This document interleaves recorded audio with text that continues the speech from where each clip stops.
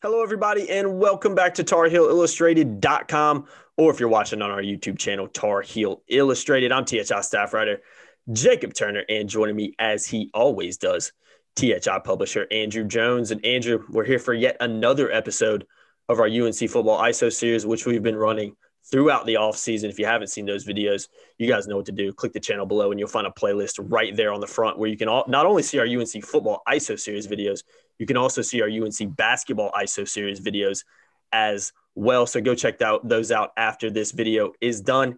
And, of course, head on over to TarHeelIllustrated.com. Link in the description below. Sign up to be a premium member for just $8.33 a month.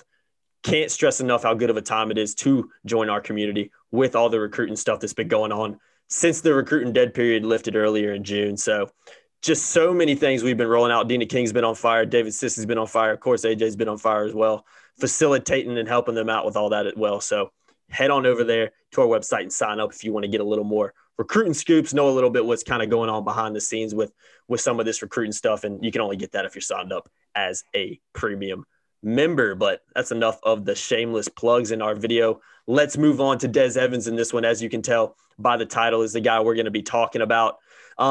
Des is a guy, first going to give kind of my opinion, then I'll kick it to you, AJ. Des is a guy that so many UNC fans that I know at least are just excited about. I was talking to my brother a couple of days ago, and I don't even think we were talking about Des, but he's like, man, I think Des is primed for a really big year this year. And he's not the first guy I've heard say that since he really committed a couple of years ago to the Tar Heels. I think he's a guy that fans are excited about because of what we've seen last year with him, because of his body type, because of how highly rated he was coming out of high school. And I think he's just a player that really has a bright future. Now, looking back to his season last year as a true freshman, played in 10 games, started in 3, 10 tackles, 2 tackles for loss, 1 forced fumble, played about 170 snaps for the Tar Heels. I think we talked a little bit about him as well as a guy that played kind of from the get-go, but then kind of had that, I don't remember what games it was in particular, but we didn't see him as much. Then he kind of came back into the fold. I'm sure you'll be able to remember a lot better than I can, but Des Evans, a guy that we saw glimpses of last year of what he can do, particularly towards the end of the season. And I think really for him, it was just about getting a little more physically stronger, understanding the playbook a little bit better, which you expect guys that are true freshmen coming in to have to do. But in terms of the foundation being laid, in terms of him having so many different aspects that you can build on and improve on, I think Des Evans is a guy that, it's just a matter of time before we really see how good he can be. And I know Carolina fans are definitely excited about him as well. Well, the frame is there, and the athletic ability is there, and the other things are starting to pick up. There were times last year he appeared a little overmatched. There were times last year where it was very clear he was in the process of adjusting to playing at the major level. There was a play against Notre Dame. There's a screen pass, I believe it was, to a running back, a play near the goal line. And that was one of those great film session moments that Des had. And all young players have them. And what was interesting, and one of the things I took that would be near the top of my list of really important bullet points, what we learned in the spring, is that Mac and Jay Bateman both said that Des got it. They were very complimentary of Des, very complimentary about his body filling out, the toughness there, learning the playbook. Some of his teammates talked about how he really needed to learn the playbook. He needed to understand what to do out there, because you could be the greatest physical specimen on the planet, Jacob. And if you break the wrong way on a play, you're not that good. You need to read and anticipate and be totally in sync with the other 10 guys out there, especially when you play a highly athletic position that Des plays. Des being out of position, Des making the wrong read can be disastrous. That can lead to big plays by the opposition and all kinds of breakdowns. So that's a big part of the progress that he had to make this past spring, and is still working on now, and will when fall camp opens August 4th. And that's what we were told was the biggest part of his game that grew. Now, physically, he looked bigger. He's a long dude. He's always going to be long. But he looked more filled out in the spring, and that'll be more the case when we get to August, when we get a chance to go to fall camp and watch these kids in person. But they said the other boxes were being checked, and I've got no reason to doubt that. So if that's the case, that great physical specimen, that long, strong body, the guy that can make plays, if you go back and look at his high school film, that length really served him well. Suddenly, those attributes become more a factor of who he is on the field, and we'll see him a lot more. 35 of his snaps came against Western Carolina. That was an indication that he needed to just get out there and play. Yeah. He needed to stay on the field for a whole series, then get back out there for another whole series. And he had to go through the mental aspect of constantly reading and adjusting while on the field. He had 14 against Miami and 17 against A&M. So they trusted him enough in those games. He had 11 against Notre Dame and he started. Okay? So there were some issues. They pulled him and he got a chance to learn with Western Carolina. And then, of course, Miami, he got a few snaps. And 17 in the Orange Bowl against A&M is really important. They trust him. They went in there hell-bent on winning that game. So they were putting guys out there, yes, to get them experience, but also B, and more so, to win that game. It was very important for them to win that game. And he played 17 snaps against a very physical offensive line, against a club that ran hard, against a veteran quarterback that he had to read, and he had to be on top of his mental game. So each of those 17 snaps were incredibly valuable for Dez last year and made him a better player. And him getting that trust toward the end of the year shows me that some of the changes that Mack and Bateman talked about this spring started to occur last November and December. Mm-hmm. Mm-hmm. Yeah, I think, and that kind of feeds into the question I wanted to ask you next, because I thought Dez, thinking back to the spring, particularly during that spring game, was a guy that not only fans were really impressed with, but he was kind of one of our standout performers from that game who, really showed some really positive glimpses. So I want to ask you this. Besides the physical attributes, which you've talked about, we've seen him get a little bit bigger. He's already a long dude. That's already there. What were your kind of overall impressions of being at some of those open practices and the spring game of Dez Evans in particular? Well, he didn't participate, I think, in one of the practices that we went to. Mm-hmm. We had 3 open practices that media was allowed to go to, and then we had the spring game. I'm telling you, the thing that just stood out, we talked about Miles Murphy in that video, how he looked like a fourth-year guy. Dez didn't look like a dude who just got to campus. Last season when you saw him in warm-ups, and this is not criticism, it's just that he looked like a kid that needed to go through the college program and needed a whole year and needed to go. So much of this is about, carrying yourself like you're the guy. And you have to go through the experiences sometimes to be that. Very few players step in from day one. They're the guy, okay? Even with Sam Howell, he had to go through some bumps in spring practice and a couple of weeks in the fall camp before they named him the guy. They obviously knew they had something special there. In Dez's position, it takes more time for most of those guys. So the thing that struck me in spring practice is he just looked a lot more like a guy who's ready to go out there and play 30, 35 snaps, and the punishment isn't going to affect him.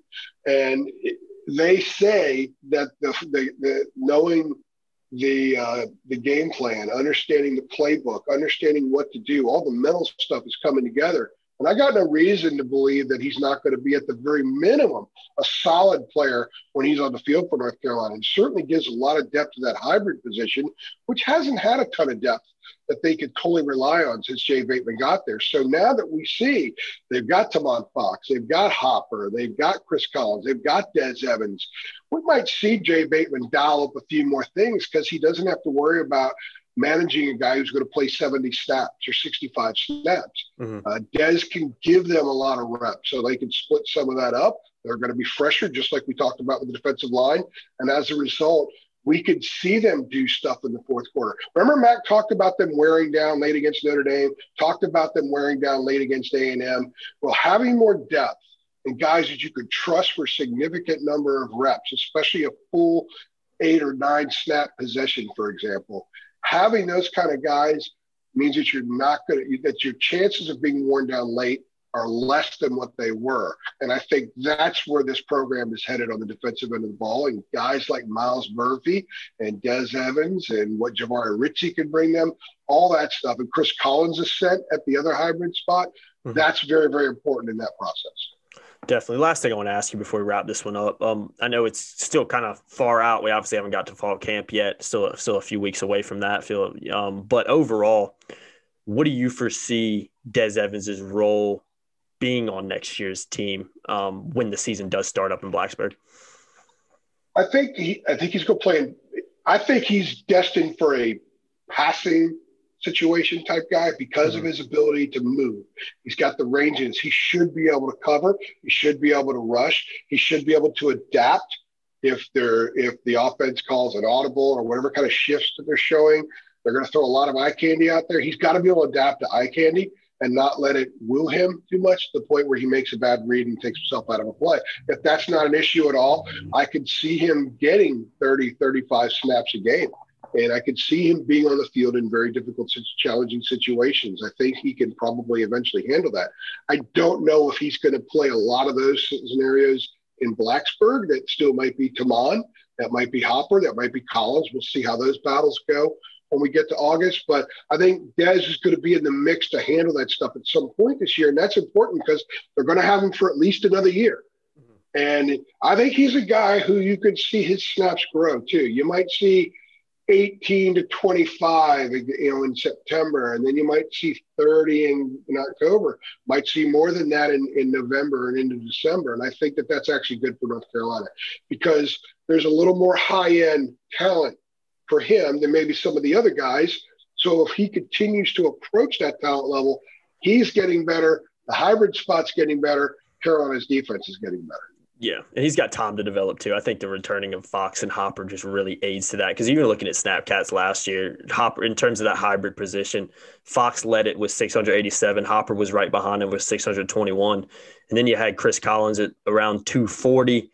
Kamon Rucker, we haven't even mentioned it, around the 193 mark. And then you had Des Evans, who was fifth most in that hybrid position in terms of snaps with around 170, like I mentioned. So the fact that he doesn't have to be relied on, like if, Fox and Hopper have gone and you're like, okay, Des, you got to give us this amount of snaps a game because we rely on you. I think that's going to help his. And I should have mentioned Rucker. I did mention Rucker, and this isn't a podcast about Kamon Rucker. I think we've either done one. I don't even remember. We've done so many now. I can't even. He could do so many things that I'm not going to just qualify him just as a hybrid guy. He can be just that guy. He's certainly a hand on the ground kind of guy too. He did a lot of that last year too. But yeah, that position group is pretty strong. I mean, they moved Ethan West over there. He's a pretty interesting athlete who I think at time might get on the field and help this program out too. But specifically with Dez, you got to love the potential. I mean, I know that when a coach sees a guy like that walk into his program, they're like, oh gosh. If we could just make sure a few of these things get shored up, we could have something special here. So I think special is something that could occur with Des Evans down the road. I don't know if that's going to be this year or might not be in September, but we're talking about guys in the program now, Jacob, that have the kind of potential that they can end up in the NFL. Yeah. They've produced NFL guys in the past, but there's more of an abundance in the younger classes now on that side of the ball. They've got to work. They've got to get bigger, stronger, smarter, and all that kind of stuff. They've got to be more consistent. But, if you're talking about future NFL guys and you throw in Des Evans' name and Miles Murphy and Javari Ritchie and Keyshawn Silver, we could go through a lot of names here. None of that would surprise me. It wouldn't surprise me if all of them in the NFL one day. Yeah. That's the kind of potential that he has. Yeah, it's a new era at Carolina football in terms of just NFL potential guys where we didn't see that as much under Fedora. But now it's getting back to that point where we saw it in the 90s. We saw it in the 90s last time Matt was there. Yeah, last time Matt. He knows what he's doing, that's for sure. 97 team had 3 defensive guys taken in the first round. Yeah, and I think they're not quite there yet, but they're getting to that point, the way they're recruiting. I think they're trending in pretty strong in that direction. Yeah, I would completely agree. And, from the defensive line videos we've already done, I mean – Des Evans is so much potential, but there's even arguably guys out there that we expecting more for next season that are the same class as him. So, yeah, just so much talent on that defensive line. And that I think Des Evans is a guy that kind of like we mentioned with Miles Murphy, maybe next year is a developmental, keep developing. And then the junior season, maybe it's really the takeoff period where you see him excel and go up. Yeah. I think that's definitely a realistic expectation. So, yeah, Des Evans – a lot of potential. We'll see how things shake up this year, but definitely a guy we expect to play a good number of snaps across that defensive line as the season moves on. But I think it's a good place to wrap this one up. I've been Jacob Turner. He's been Andrew Jones. You guys know what to do. Make sure you go check out the videos we've already done. You can find that in a playlist on the front. And a lot more coming. That's what you meant to say. And check out for the videos we haven't done yet because we still got a few more to do. So definitely stay tuned. If you're not a subscriber and you don't go to our TarHeelIllustrated.com, and shame on you if you're not, and you just hang out on our channel, every day if you subscribe, you can get the notification. We roll these things out like crazy. Sometimes we actually make them public on the channel. We're 12, 24 hours before we even pop them on the website. Yep. Yeah. So, yeah, like I said, hit that notification bell if you're a subscriber, because you'll know every time we upload, you'll get notified about it, and you can hop on there and watch those. So I think a couple of weeks ago, we uploaded about 21 videos total. So we're putting the work in over here. There's plenty of more content coming out as well. So y'all make sure to keep it locked to Tar Heel Illustrated YouTube channel and TarHeelIllustrated.com. But you guys know I've been Jacob Turner. He's been Andrew Jones. As always, like, share, hit that notification bell, and subscribe, and we'll see you in the next one. Thanks, guys.